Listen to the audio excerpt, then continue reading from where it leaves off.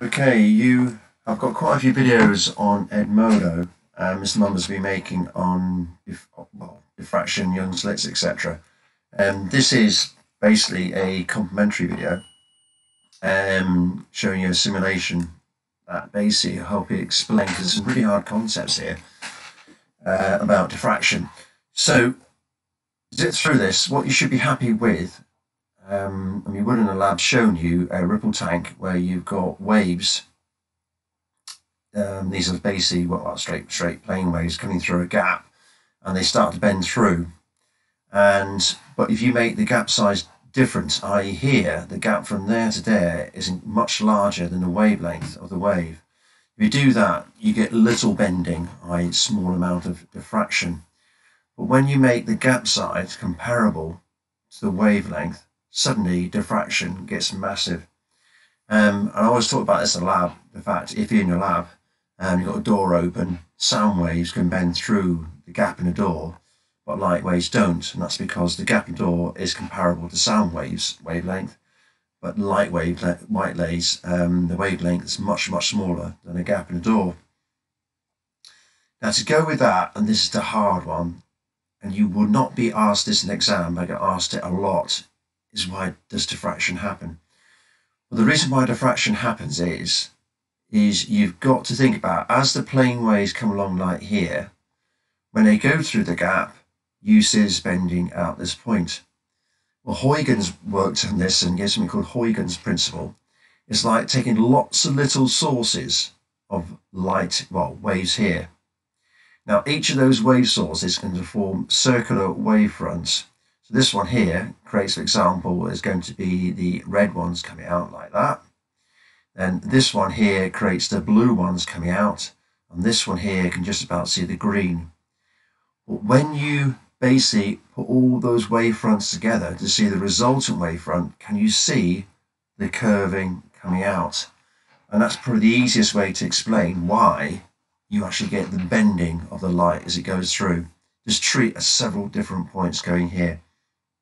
And that's the best way that I can really explain it. Now, Mr. Mumber's already gone through videos explaining about path difference, and the idea of here is when waves go through in young slits, is where you got the single light source goes through a single gap, you've got source 1, source 2, and you've got the interference pattern, and that's what you see on the screen. We all show these when you got back in the lab again.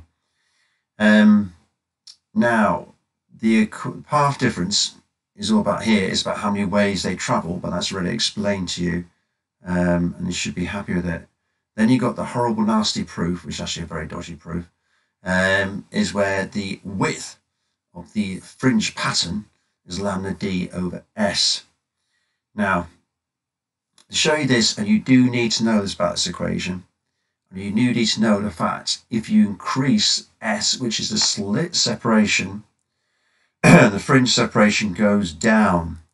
You also get multiple choice questions, which we'll give you later on. If the distance from the screen, the slits goes up, that goes up.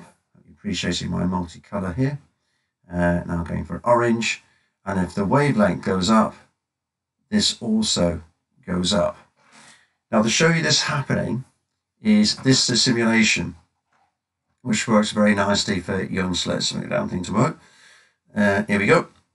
Now, this is what you literally see on the screen. If you pass blue light through young slits, source 1, source 2, what you see is bright, dark, bright, dark, bright, dark. Where here is going to be bright intensity, therefore the intensity goes right up here. When you get the dark, the intensity obviously goes down. Now, going back to my formula, I've said now, if the wavelength goes up, the width spacing goes up as well.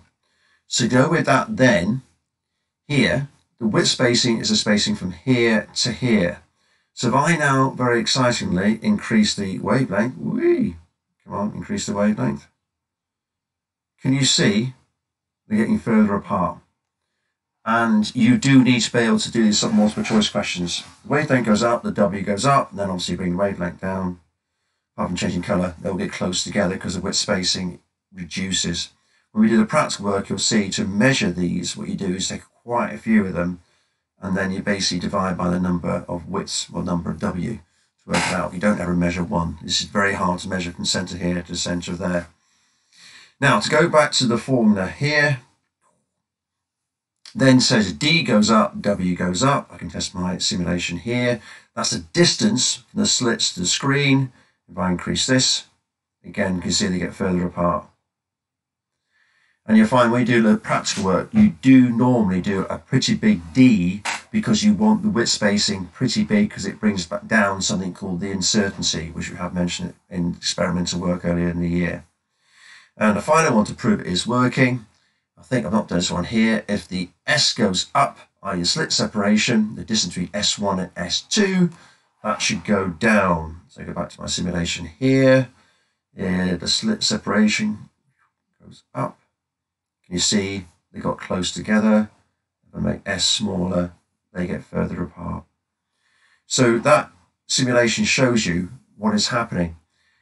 If you pass more than one light through, what I've got the ability of software as well is I can pass now through a different color.